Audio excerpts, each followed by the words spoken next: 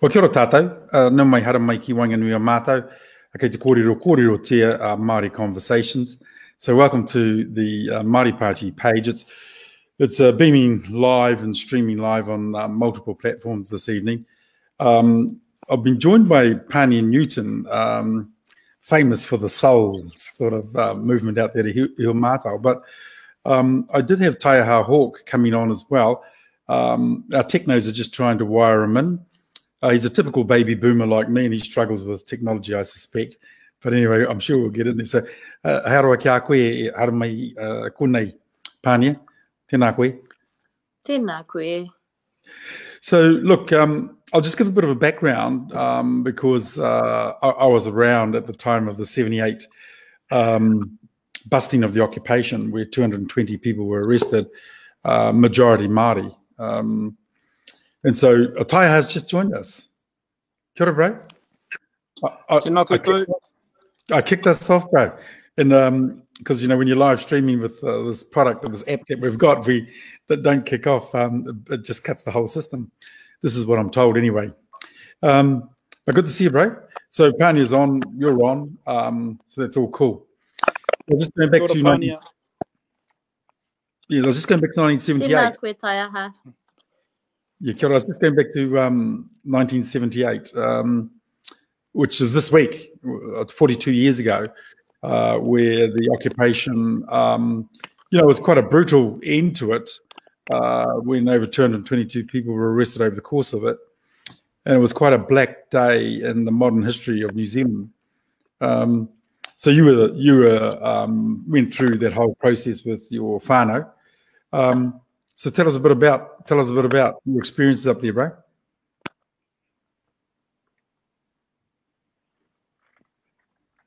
Are you on, Taiaha?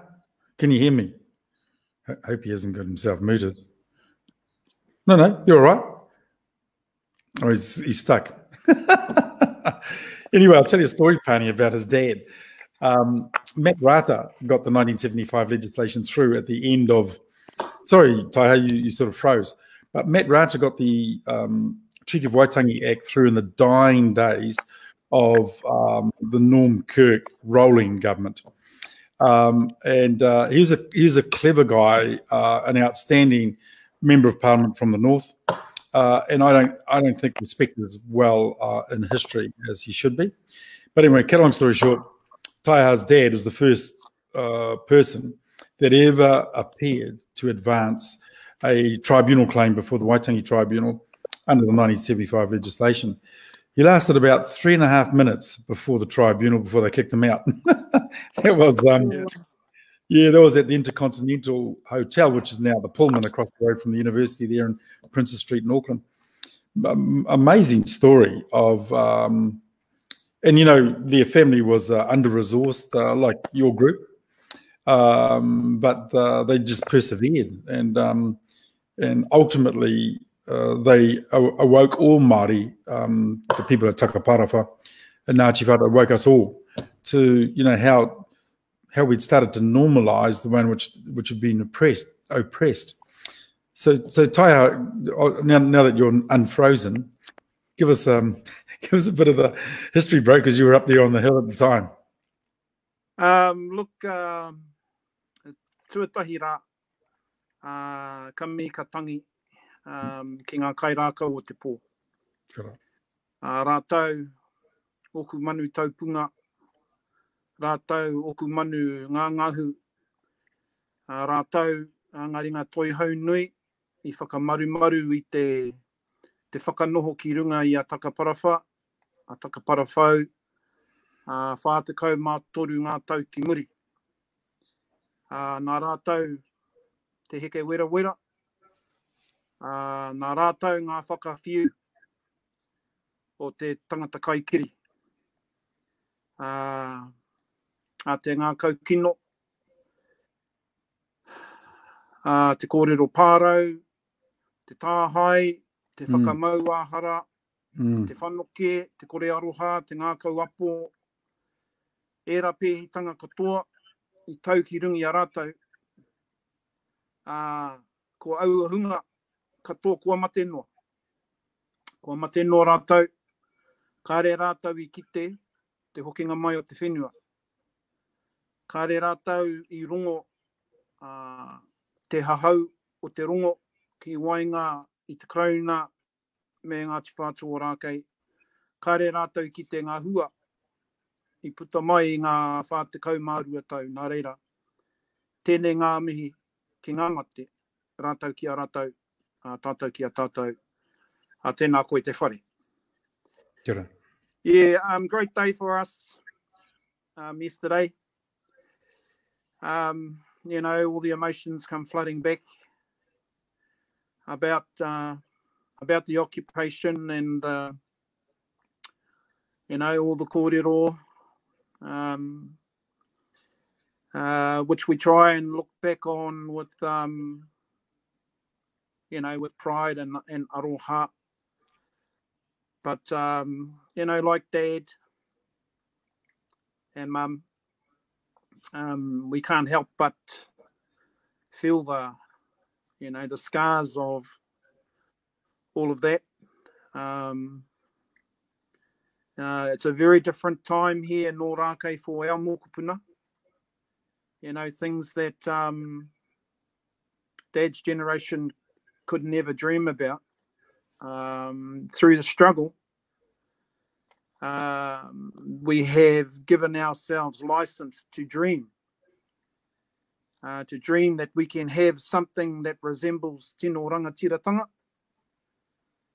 that something that resembles mana motuhake, and where we can live on our land, knowing that the title of the land is within the Ngāti Whātua o Rākei Trust. You know, we settled for pittance. We've had 2 settlements and we've settled for a pittance, but at the end of the day,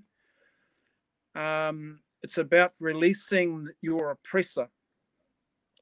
For us, well, for me, could I say for me, it was about, for me personally, forgiving them so that they could get out of my life and I could take responsibility and control for my own life. Our Uncle Grant, you know, he said in 2011 when we signed our second claim that it was time to cut all ties with the Crown.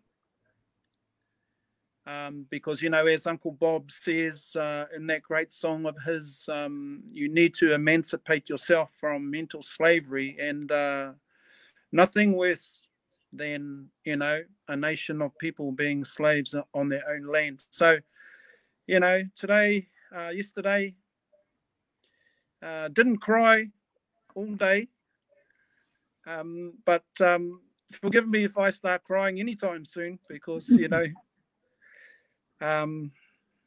they did it hard. They did it really hard, and I don't know, you know, I don't know how people actually view us up here on the hill, but we get some manuhiri come here and say to me, "Oh, Taiaha, you're so lucky, you know, to have all this." And I just, you know, I try not to bite back. I'm like, well, it's got nothing to do with luck. You know, it had everything to do with a lot of bloody hard work and sacrifice, and, you know, not forgetting that we were burnt out of our papakainga.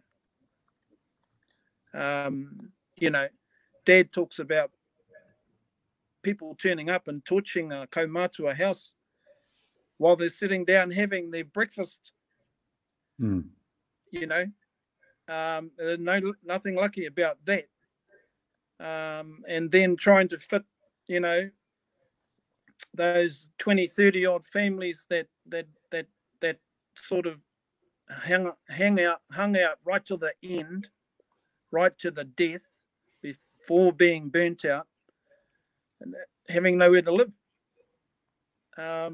So, you know, they paid the ultimate price for us to be who we are today. And so we have a great responsibility, us mokopuna, to ensure that their sacrifice doesn't go, is for naught, you know. So, you know, my kids, at a young age were, you know, born into a brand new house, which happens to be falling around my ears at the moment, John. So if you could help me out with that, I would appreciate that.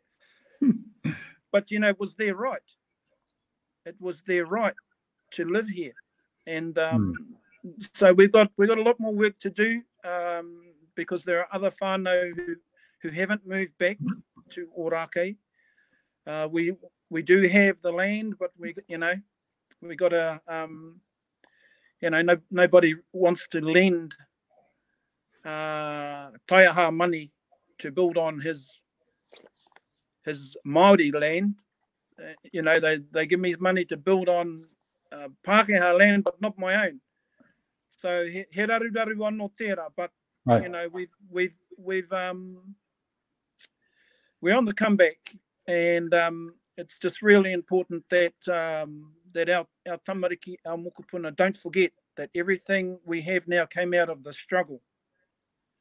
Without the struggle, there would be nothing. Dad talks about he had to break the law because the law was unjust. And when the law is unjust and the law oppresses the people, which has got a long history of doing that to Ngāti Whātua and other iwi, you know, you got to take off your Christian, you got to leave your Christian values at the door, which tells you you can't do that stuff. Because if you don't make some sort of drastic change, I know there's a new word for it these days, but if you don't make that, you know, that turn around in here, well,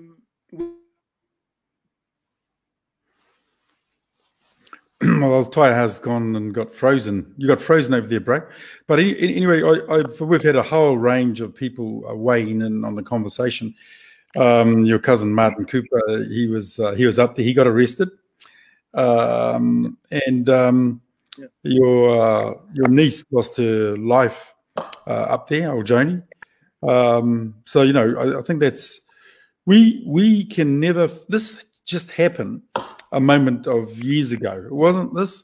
This wasn't in the 18th century, you know, 17th century, 18th century, 19th. You know, this is just at the end of the last century that this happened, and so I just wanted to give a big mihi to the contribution, particularly the old fella, Joe. There's no doubt that your dad suffered and Mum suffered significantly in just holding the line there, right? So I just wanted to give a big mihi to you and your whānau.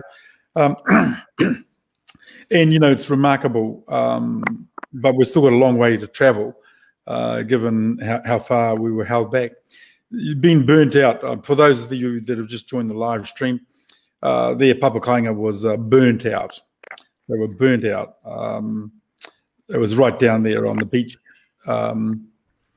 where most Māori were, like at Te Puia. If you look at Te Puia Marae, just disgraceful what's happened to the people out there.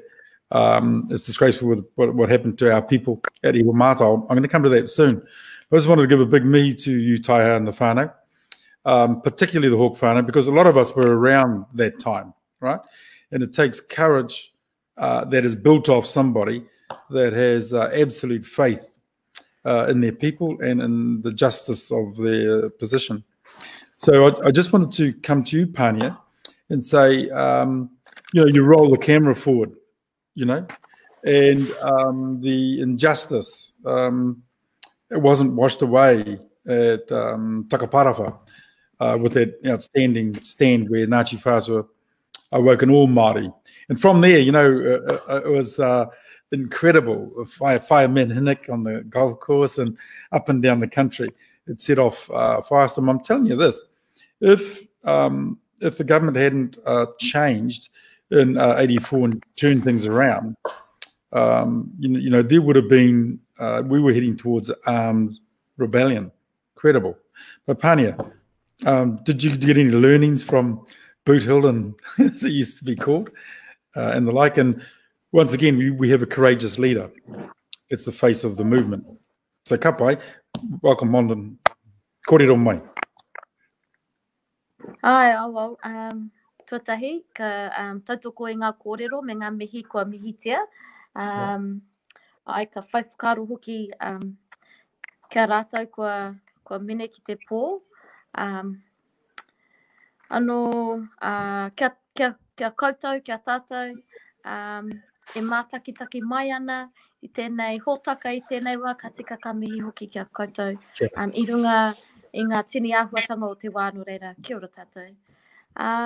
Yes, so to your pātai there, John, I think before we got involved with our kaupapa here at Ihumātao, one of the first things we did was we looked at the many Māori political movements that happened across Aotearoa and in our history. And what happened at Takaparawhā and the whawhai there was a significant inspiration and motivation for us here at Ihumātao. On many levels, you know, their whawhai went to the crux of what tino rangatiratanga and mana motuhake was about at that time. And when I look back, for me, I think, you know, that was the perfect example of exercising tino rangatiratanga in a modern context, post colonial settlement and in the phase two of, you know, what led to the Māori Renaissance period as well. What I personally took away from what happened at Takaparawhā and was what the whānau personally suffered and sacrificed. And for us who started the kaupapa, who accepted the legacy of our pakeke, you know, we were criticised a lot, and we still are challenged and called all sorts of, and ridiculed and called all sorts of names. But I remember when Taiaha mum and dad came to Ihumātao very early on, in the occupation of our whenua, or the reclamation, I like to call it. And they came and they sat in the tent with us and they shared their stories. For us, there was a huge motivation and encouragement. And despite what everyone was saying on the periphery, for me and for us, it was like, we must be on the right track. If Papa Joe Hawke and Whai Rene can come here and tell us to stay strong and be staunch, and what we are doing is fighting the good fight, although we were seen as breaking the law. You know, I've been to the last few maumaharatanga for, you know, this important whawhai and important kaupapa up at Orake in the last few years, and just hearing the stories and, you know, seeing where people have come from that time until now was very exciting, was very encouraging as well. But it was also very sad to hear of some of the trauma that people carried from that whawhai. But I like what you said, Taiaha, was the sacrifice for a greater gain, and what happened there contributed to a better Aotearoa. And I think that's what we're striving to do here at Ihumātao, even though we seem to be fighting for our small whenua here, and for our tino rangatiratanga, and for our heritage and our whakapapa and all those things. Ultimately, what happens here will contribute to a better Aotearoa, because that's what we saw with what happened at Orake. And like Orake, it wasn't that wasn't the last bastion. You know, it encouraged us here at Ihumātao, and it was encouraged by Whina Cooper's hikoi for the Māori Land March, and in years to come, this kaupapa will inspire another movement for better treaty relations or rangatiratanga. But yeah, no. Overall, it was, massive for us. And we always had to look back in order to move forward. Yeah, well, my baby boomer mates just dropped out again, but I'm sure we'll get them back soon. I was around his father in some of the most difficult moments when the power of the state weighs in, and Taiaha's whānau, working poor whānau, like most of our whānaus are, and it's the way they can grind you down, right? It's the way, no matter how courageous and righteous you are, it's the way they rob you of your mana in terms of saying things like, why don't you just look after your kids? Why don't you just move on? Well, it's so easy to move on. And they investigate your whānau that are on the welfare. They investigate your whānau that are working on IRD. There's a lot of things that are at play off the ball that a lot of our people don't appreciate, that our whānaus, they went after them, right? And so that Hawke whānau, they went after them. Muldoon was terrible, right? But when the forces of the state come after you, they can grind you down. So I just wanted to, Taiaha, and then you, Pania, I've seen you struggle, Pania. It was a tough existence. And sometimes when I saw Joe when he was by himself, doubt started to creep in. So, but where the hell the guidance come from, I don't know. But Taiaha, well, you were part of that.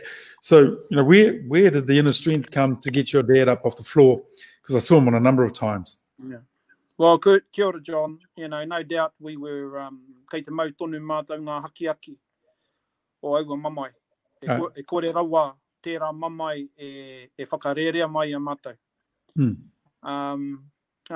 But, I was thinking about, I knew you were going to ask this question. I was thinking about it before we came on. And look, the Wairua Māori, they took the land, the language, the art forms, the storytelling. They took everything away from us, but the Wairua never died. It's nothing short of a miracle that we here in Ōrākei are still alive.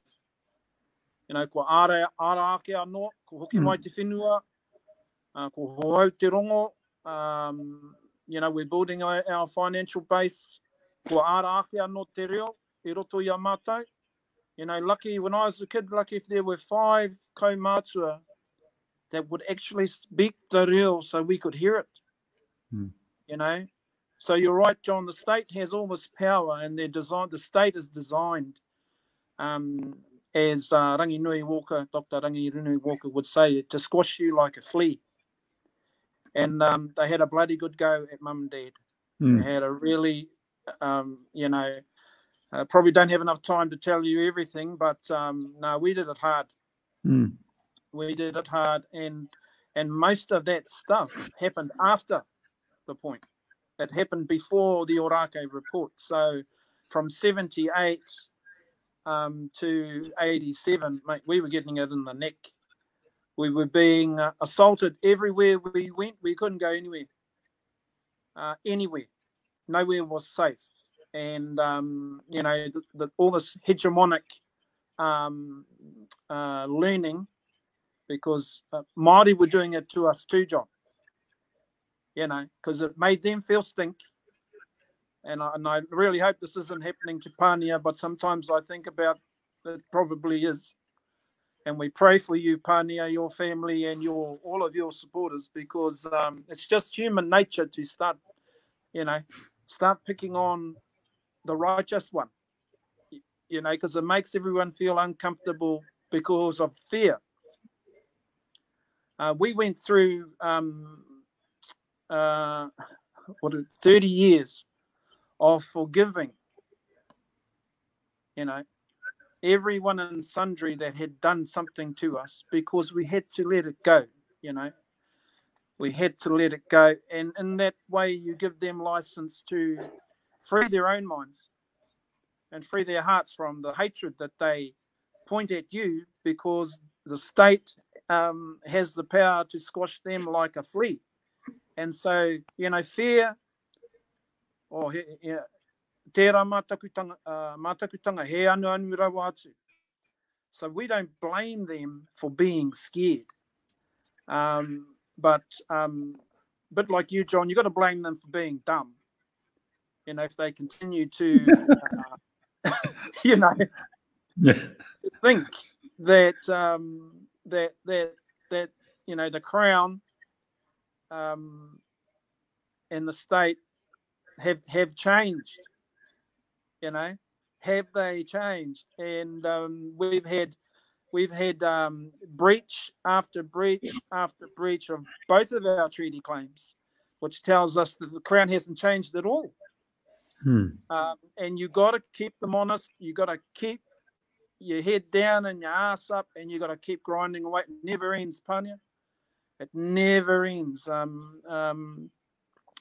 Mum said it well. She said, you know, they'll come back. We got the land now, but one day they'll have another go. But I have faith that should that happen, if that should happen again, Ōrākei will be united. We won't be divided. We won't take, you know, if they dangle some carrots at us again, we won't take them. Because this generation now, they're not scared, you know, and they've got to understand, when they burnt our tupuna out of the papakainga, we don't understand that sort of fear. We haven't been in that position, so we can't blame them for not being there.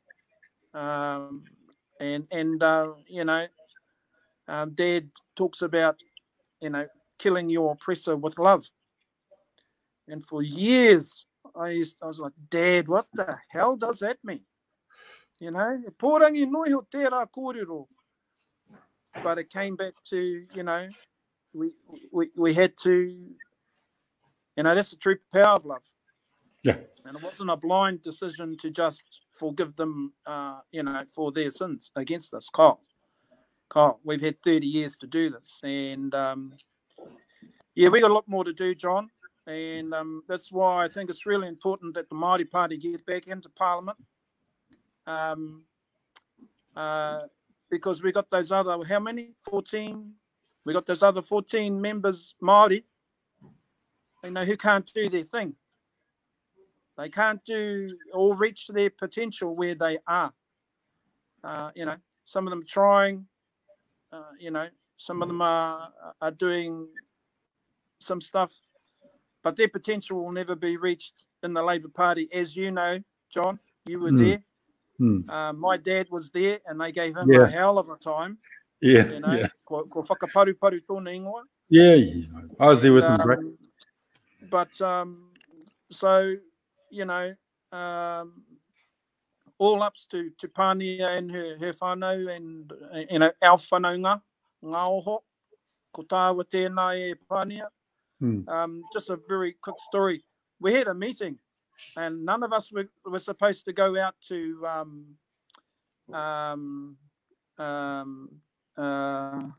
Ihumātao. We had a meeting when, look, the old man, he's a bit past it, and, you know, you just take one bloody idiot out there, and next thing, you know, us Hawks got to go out there and you know the rest. Anyway, I'm bloody sitting there trying to watch the football one day, and my partner says to me, "Oh, Dad's on Facebook." I said, "Oh, doing what?" "Oh, he's gone out to Ihumātao," and I picked up the phone, rang my sister, like, "Hey, what the bloody hell's going on here?" But it was because we didn't want Pania, we didn't want to take anything away from the kaupapa. We didn't want to become the kaupapa, you know. So, but Dad saw something on TV, and he didn't tell me. And then he ends up there with Mum, and they had a great day. They had a great day, and my only regret is they didn't bloody take me. But hoi anō, you know, we are your close whanaunga. Nauho. And a lot of the whānau being out there to lend their support. And I would have to say you've got a lot of support here in Ōrākei. Whether you see Taiaha's face there or not. Kia ora, Pania. Look, the issue, their family, I saw it. You know, was terrible when I reflect on because we're all doing it tough, and but the struggle, the cost. The cost to Joe and the family was significant. So I just wanted to turn to you now in a modern day context, because the struggle still goes on. So, and I saw at times through your journey where your own whānau turned on you, because they get got at, and they're all looking for the redemption somewhere else, right? So the courage that Joe had. Some of his whānau turned, but that's because we're so ground down, So I don't blame them, but what I do say is that people like you, how do you get through those dark moments where everyone's, you think like you're just a lone ranger and got no support? How do you get through all that? Yeah, it's been tough, but I must say that there's been more ups than there have been downs. This is a different Aotearoa now. It's a different context. When I look back to what was happening at Ōrākei, 95% of the population was against them. When you look at what happened at Ihumātao, almost the same was for Ihumātao, and that shows the consciousness that has shifted in Aotearoa in terms of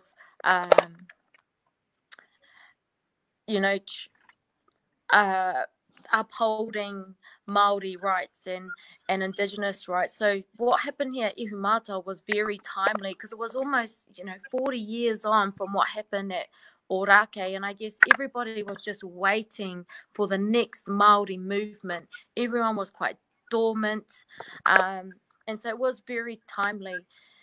But it took a really long time to build up the support that we received last year during the eviction in July.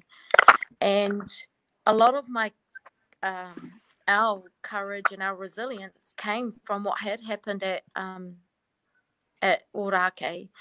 I remember Whairene sharing her stories about them being criticised, and having her telling me that I needed to build resilience, otherwise I wouldn't survive in this kaupapa. So knowing that very early on and coming into this territory, I had to build and employ tools to protect my wairua. And it was sad that the most criticism that I did receive was from my own whānau. But again, I knew it came with the territory, and I draw strength from the whenua. I drew strength from the stories of what happened at Ōrākei and the support that we received from the whānau at Ōrākei and their supporters, such as Jimmy O'Day and Roger Fowler, and all those who were up there during that time. And also what happened to the likes of Nganiko Minhinnick and Whaia Eva Rickard. So yeah, knowing that history helped me build resilience and strength. And it was very funny because I unwillingly and unknowingly became the face of the kaupapa out of the blue. And it wasn't something that I wanted to do. Despite what you hear in the media or what you see, I'm quite introverted, and I'm quite private. So when that happened, it was quite a scary time for me. And then,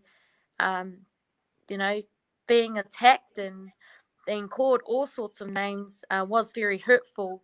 But Taiaha said with his papa, and he said to us when he came to the whenua back in 2016, when we first started and we were a solo tent on the side of the road, he said to fight hate with aroha.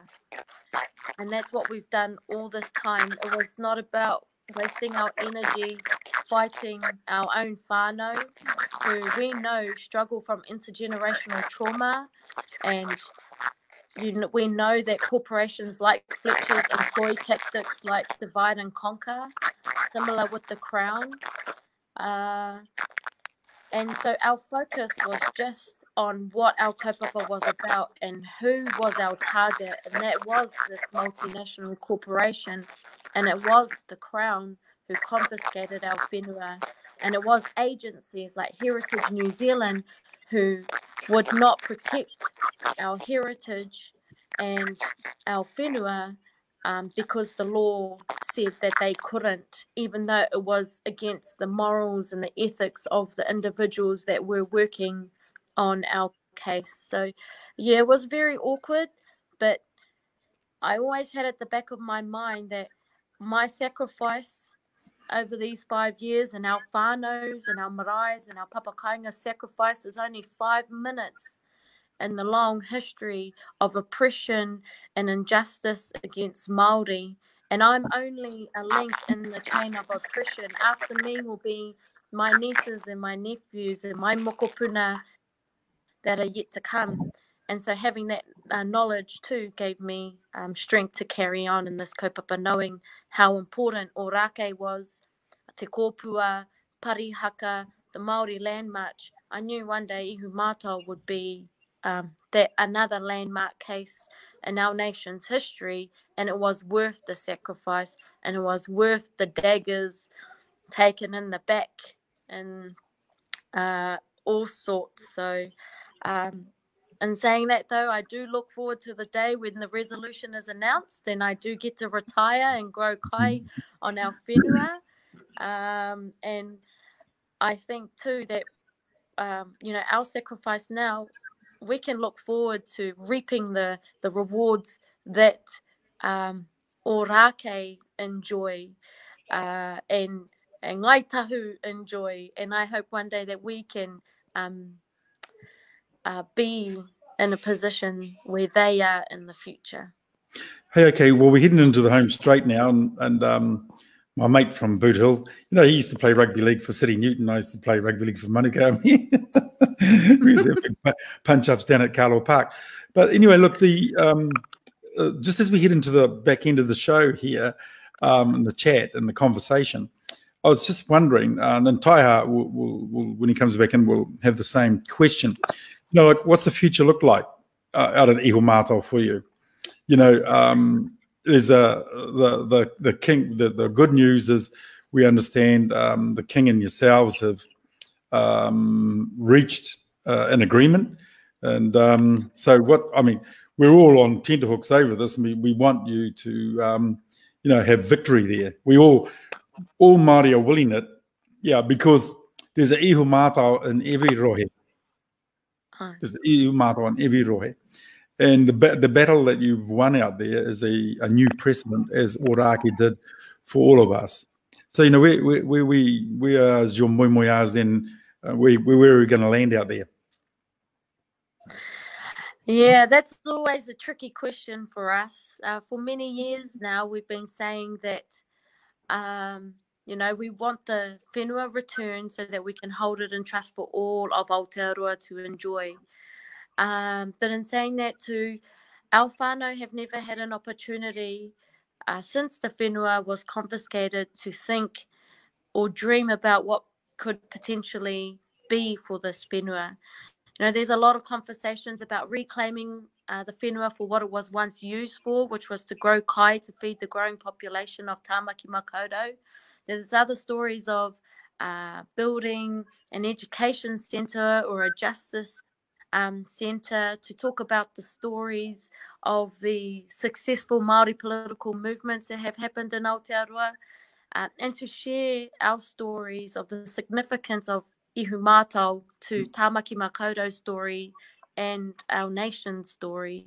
There are other aspirations around, growing kai, having glass houses, growing cattle and all sorts of things.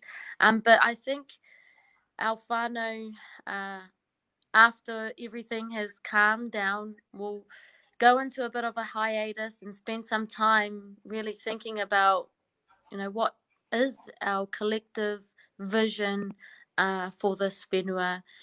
And I can only hope that it would be to keep it green, so that we can honour the stories of this whenua, so that one day too that our mokopuna can come here and benefit from all the things that green space and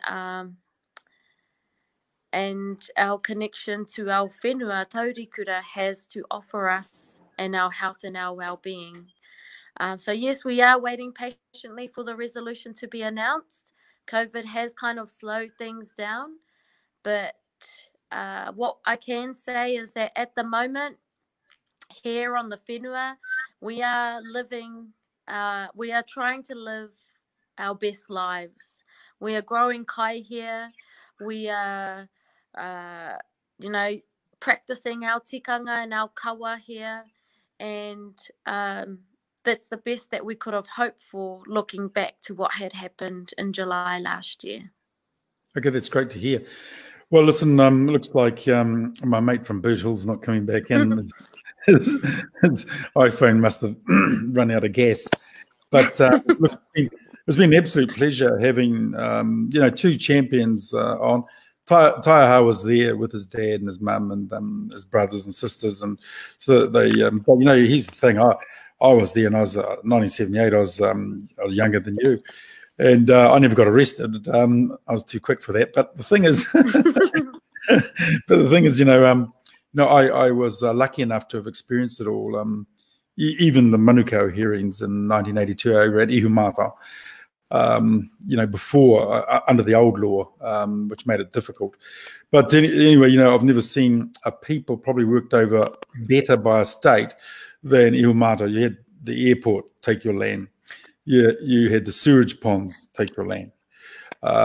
You had the earthworks in regard to just seizing your whole kaimoana bed. So it's a big constant story of just the power of the state working people, rating sales on Māori land. We've all suffered that. But every trick in the book they threw at you and at Orake, just to get you out of the way and out of their face, to remove the brown people from the land so they could use it for other things. So if it wasn't for the likes of the Joe Hawks and yourself, we'd be worse for the wear. And some of us consider ourselves to be brave and courageous, but you never know it until you actually see someone make the stand. So I just wanted to mihi to you and to Taiaha for coming on for his mum and dad and them. But behind you and Joe, we're just hundreds of wonderful people who got inspired. Yeah, would you wanna? So I'll just hand it over to you to mihi to them, and then we'll end our Māori conversation. Remember, vote Māori, vote Māori. Hei Māori kia koe, hei Māori kia koutou, poti Māori, poti Māori. Don't worry about my mate Billy Jackson, my ex-cousin. Yeah, so, to all your whānau and friends and everyone that weighed in behind you. Ai, ka tika me mihi kia koutou e mātakitaki mai ana I tautoko mai I tēnei kaupapa, ki te tiaki whenua, ki te tiaki maunga, ki te tiaki I ngā āhuatanga o te Māori. Mei kore ko koutou, mei kore ko mātou. Nō reira, ka tika ka mihi, I whakapau wera, I whakapau kaha, koutou I tautoko mai I tēnei kaupapa no reira. E kore rawa te puna aroha I mimiti mō koutou no reira.